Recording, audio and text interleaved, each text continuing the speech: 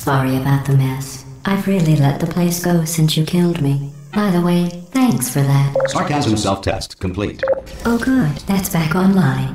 I'll start getting everything else working while you perform this first simple test, which involves deadly lasers and how test subjects react when locked in a room with deadly lasers.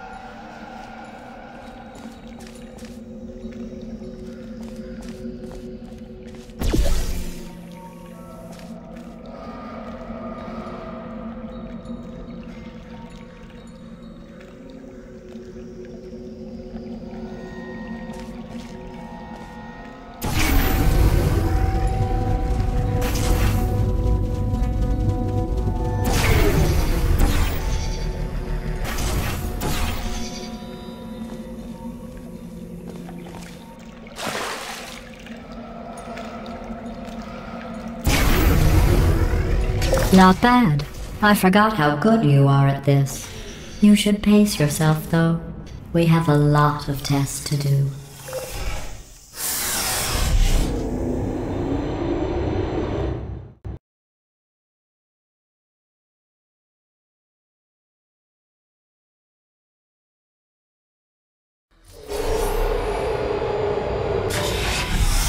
This next test involves discouragement redirection cubes. I just finished building them before you had your, well, episode. So now we'll both get to see how they work. There should be one in the corner.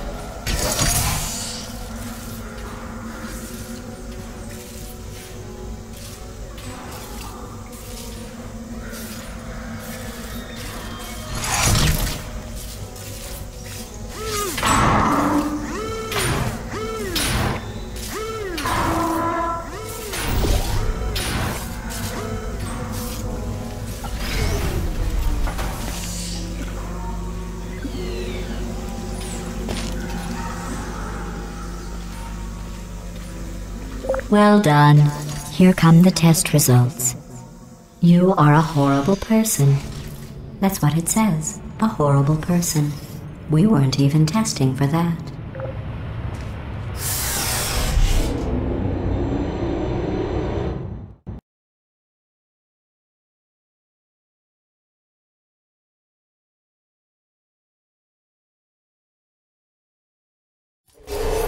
Don't let that horrible person thing discourage you.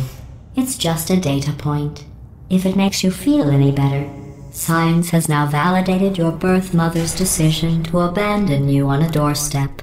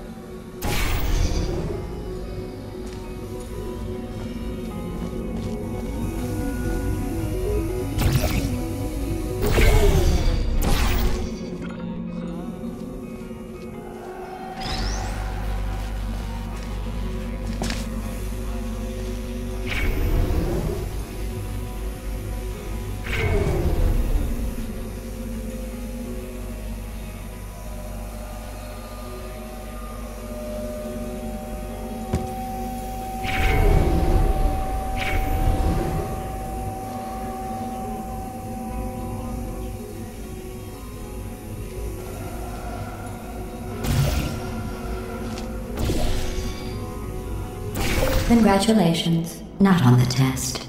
Most people emerge from suspension terribly undernourished. I want to congratulate you on beating the odds and somehow managing to pack on a few pounds.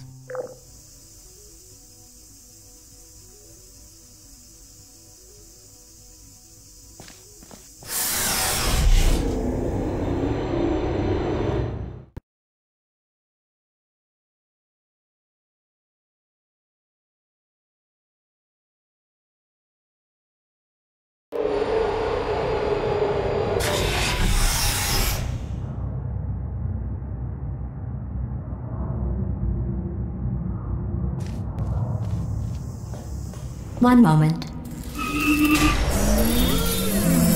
You are navigating these test chambers faster than I can build them, so feel free to slow down and do whatever it is you do when you're not destroying this facility.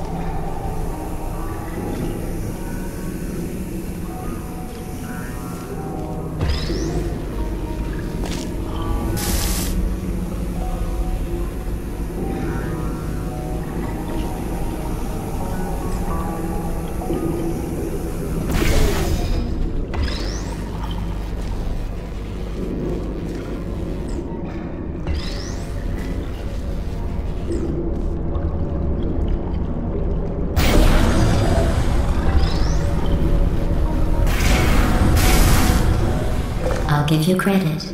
I guess you are listening to me. But for the record, you don't have to go that slowly.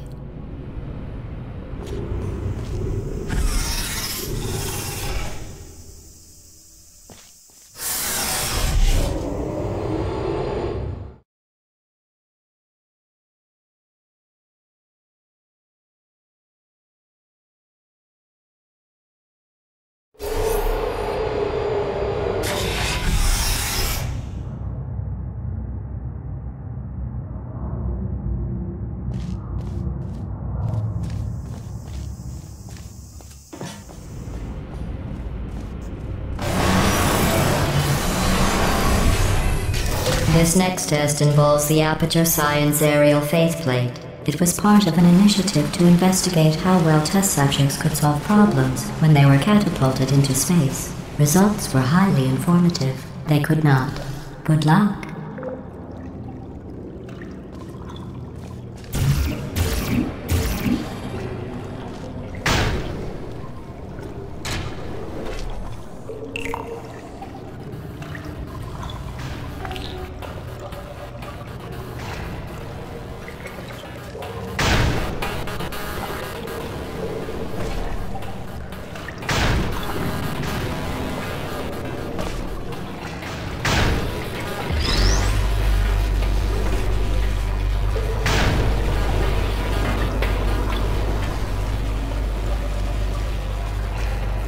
Here's an interesting fact.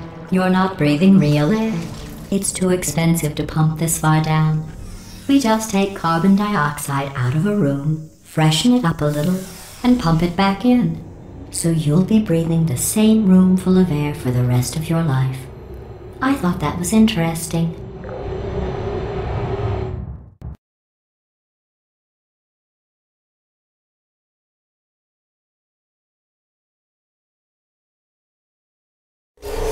Let's see what the next test is. Oh, advanced aerial faceplates. Well, have fun soaring through the air without a care in the world. I have to go to the wing that was made entirely of glass and pick up 15 acres of broken glass. By myself.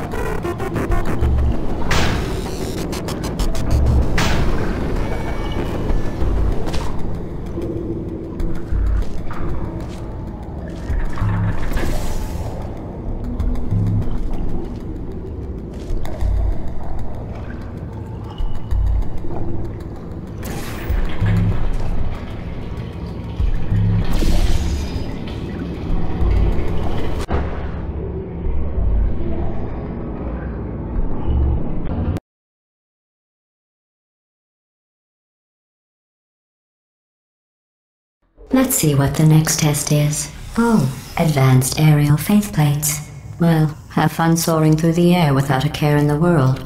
I have to go to the wing that was made entirely of glass and pick up 15 acres of broken glass.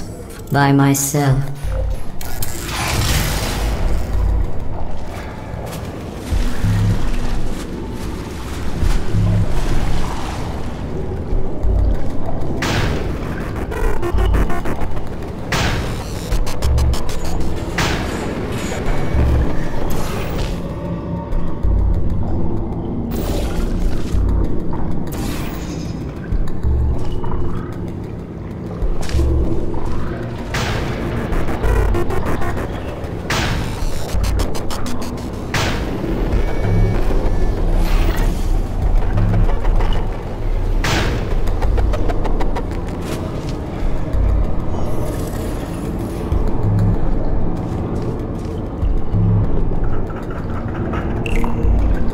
Sorry, I'm still cleaning out the test chambers, so sometimes there's still trash in them, standing around, smelling and being useless. Try to avoid the garbage hurtling towards you.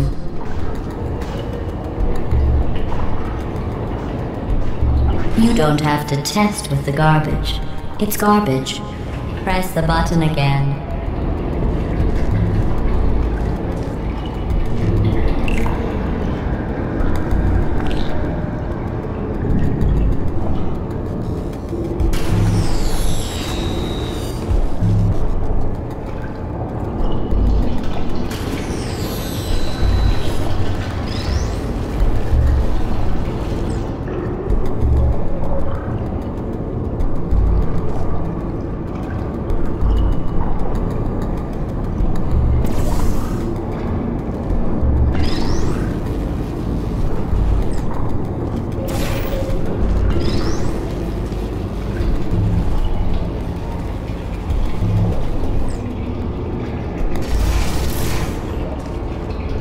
Remember before when I was talking about smelly garbage standing around being useless?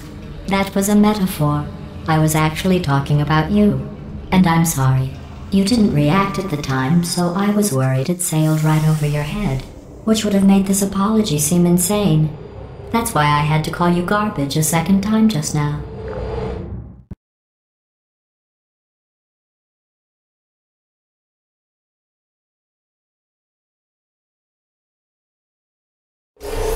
Did you know that people with guilty consciences are more easily startled by loud noises?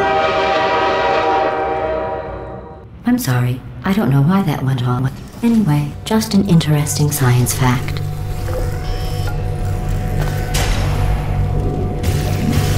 Oh, did I accidentally fizzle that before you could complete the test? I'm sorry. Go ahead and grab another one.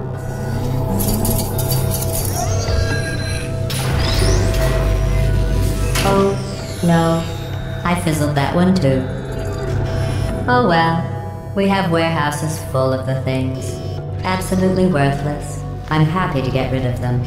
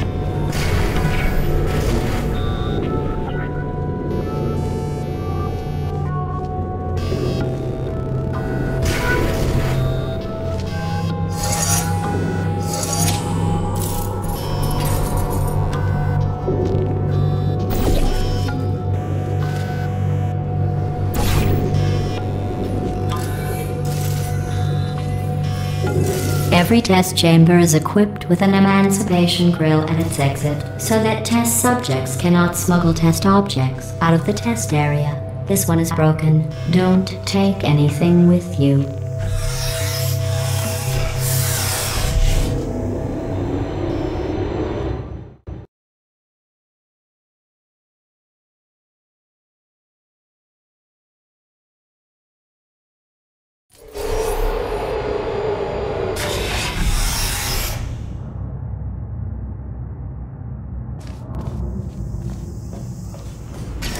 This next test involves emancipation grills.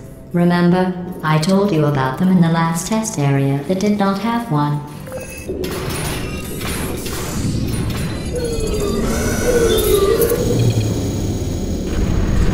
Oh no, the turbines again. I have to go. Wait, this next test does require some explanation. Let me give you the fast version.